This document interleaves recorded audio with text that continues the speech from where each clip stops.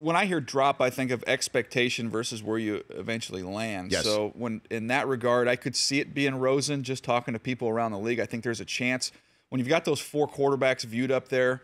The consensus seems to be we're going to see 3 of them go in those top 5 picks. So that 4th one, I could be very well see a team trade up and get in there Sure. and get them. But in mock drafts, I don't do trades. In this latest one, I have Rosen dropping out of the top 10. And even we get to draft night, and if he slid a little bit and maybe got towards 10 in that range, that wouldn't shock me. So why Rosen dropping out of the top 10? I mean, what is going on here? Yeah, I mean, look, and I always come back to it and say my order, how I have them: Sam Darnold, Josh Rosen, Baker Mayfield, Josh Allen. Right. But the ones Josh Allen just gets so much, so much heat and so much love when you talk to people around the league. It's overwhelming. So I can't. I'm just Why? There's Because he's been smoke such a hard worker which he has been. And Yeah. I don't mean.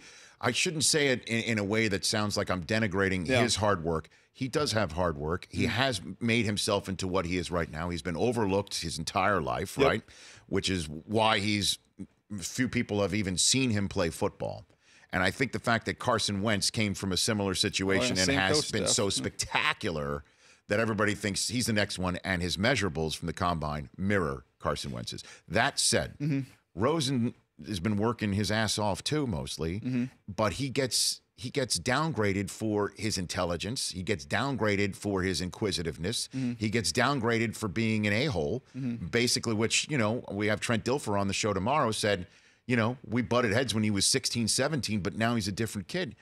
Haven't scouts and executives seen that from him through this process? No, I think so. And we just put out our Josh Rosen 360 podcast where we talked to his high school coach. We talked to teammates of his at UCLA. We had more on. We had everybody on. Dilfer, MJD, all those guys. So it was great getting some feedback there. Look, and maybe I'm getting lied to, Rich, but when I talk to people around the league, the concerns that come up with Josh Rosen are not personality-based.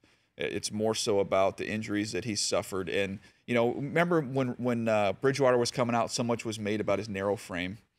Josh's frame comes up a little bit, and they say, can he withstand the beating that you're going to take at that position? So I hear more durability concerns, and if you're comparing him directly with Josh Allen, I think he's a better player than Josh Allen, but you talk about, build. I mean, Josh Allen's built like a mountain. Sure. So that's where some of that stuff comes in. The Rich Eisen Show, weekdays at noon Eastern on Audience.